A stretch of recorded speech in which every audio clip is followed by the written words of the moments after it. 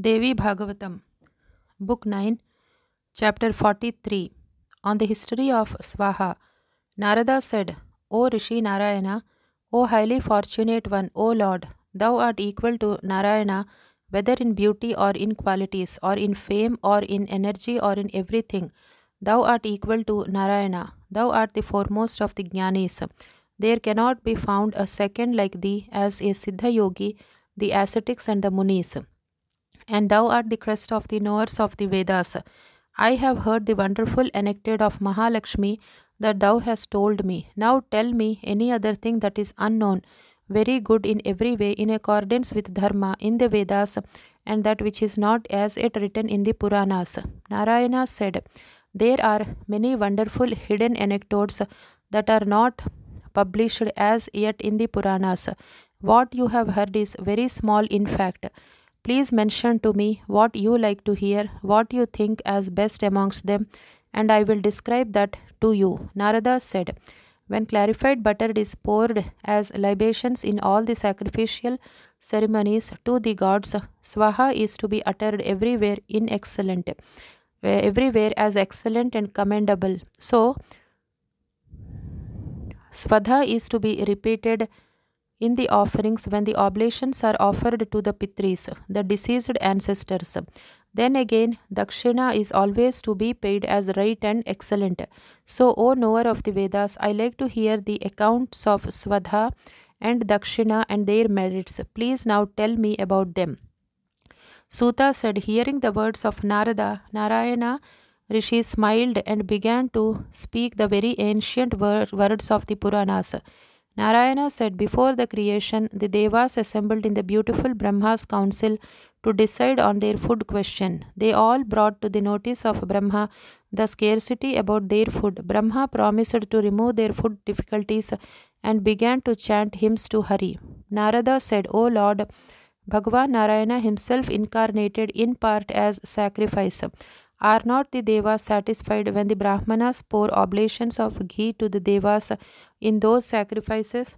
Narayana said, O Muni, the Devas in fact did not get the offerings of the clarified butters that were poured in with devotion in sacrificial acts by the Brahmanas and Kshatriyas.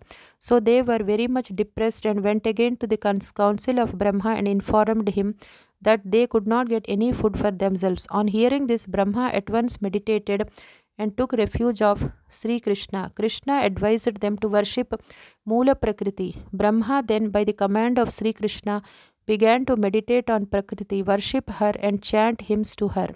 Then, from the part of Prakriti, an all-powerful Devi appeared. She was very beautiful, Shyama and very lovely. This Devi was Swaha. She looked always gracious with smile in her face. It seemed that she was always ready to show favor towards the Bhaktas. She appeared before Brahma and said, O lotus born, want any boon you desire.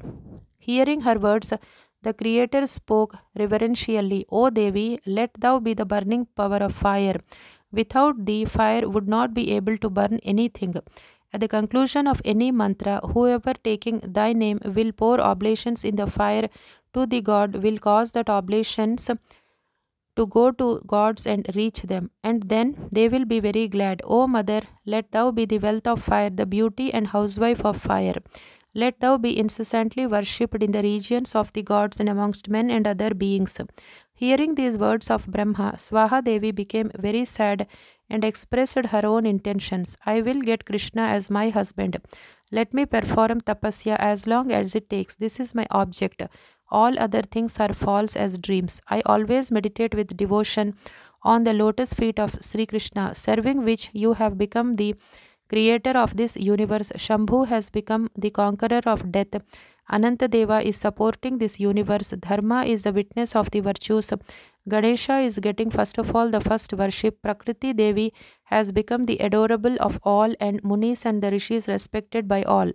O child, having spoken thus to the lotus-born Padma with her lotus face, meditating incessantly on the lotus feet of Sri Krishna, free from any disease, started to perform tapasya for attaining him.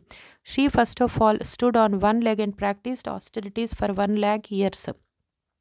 Then she saw the highest Purusha Sri Krishna, who is beyond Prakriti and her attributes. The beautiful amorous Swaha, seeing the lovely form of the Lord of Love, fainted. The omniscient Bhagavan Krishna, knowing her intention, took her to his lap, reduced very much in body by long continued tapasya, and he said, O Devi, thou shalt be my wife in the next Varaha Kalpa.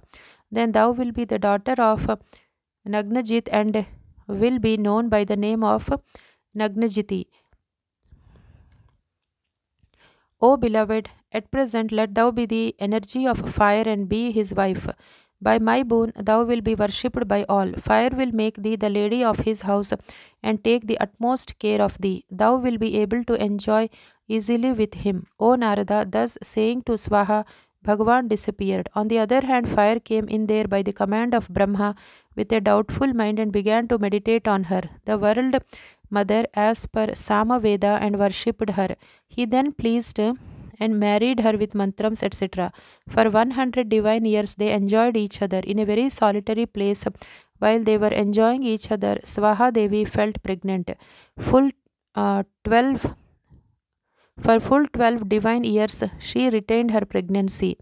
Then she delivered gradually three sons, Dakshinagni, Garahyapatyagni, and Ahavaniyagni. The rishis, munis, brahmana, kshatriyas pour oblations of clarified butter, pronouncing the terminal mantra Swaha. He who pronounces this excellent terminal mantra Swaha gets immediate success in his actions. Then all the mantras without Swaha in the end became impotent as snakes become when void of poison. The Brahmanas, when they are devoid of the knowledge of the Vedas, the wife, when she does not serve her husband, the men, when they turn illiterate, and the trees, when void of fruits and branches. O child, the Brahmanas then become satisfied. The Devas began to receive the oblations. With the Swaha mantra, everything turned out fruitful. Thus, I have described to you the anecdote of Swaha. One who hears this essential anecdote gets his happiness enhanced and the moksha in his hands. What more do you want to hear? Say. Narada said, I like to hear how fire worshipped Swaha and recited stotrams, hymns of praise to her. Kindly tell me the method of worship, the dhyanam and stotram. Narayana said, O best of Brahmanas, I now tell you the meditation as per Samaveda, the method of worship and stotra. Listen attentively. At the commencement of any sacrificial ceremony, one should first of all worship, whether on the saligrama stone or in the earthen jar ghata, the Devi Swaha, and then commence the ceremony with the expectation of getting the desired fruit. The following is the dhyanam, meditation of Swaha Devi. O Devi Swaha, thou art embodied of the mantras, thou art the success of the mantras, thou art thyself a siddha. Thou givest success and the fruits of actions to men. You do good to all. Thus meditating, one should offer padya, water for washing the feet, etc. Uttering the basic mantra, success then comes to him. Now hear about the radical seed mantra. The seed mantra, that is Moola mantra, is this: Om Hrim Shrim Vahni Jayayai Devyai Swaha. I repeat, Om Hrim Shrim Vahni Jayayai Devyai Swaha. If the Devi be worshipped with this mantra, all the desires come to a successful issue. Fire recited the following stotra: Thou art Swaha, thou art the beloved of fire, thou art the wife of fire, thou pleasest all, thou art the Shakti, thou art the action, thou art the bestower of Kala, Thou dost digest the food. Thou art the Dhruva. Thou art the resort of men. Thou art the burning power. Thou can burn everything. You are the essence of this world. You are the deliverer from the terrible world. You are the life of the gods and you nourish the gods. O Narada, he who reads with devotion these 16 names gets success both in this world as well as in the next. None of his works become deficient in any way. Rather, all the works are performed successfully and with a successful issue. Reading this stotra, one who has no wife gets wife, so much so that the man who recites the stotra gets for his wife equal to Rambha, the heavenly nymph, and passes his time in greatest bliss. Here ends the 43rd chapter of the ninth book on the history of Swaha in Srimad Devi Bhagavatam, the Mahapuranam of 18,000 verses by Maharshi Veda Vyasa. Srimatre Namaha.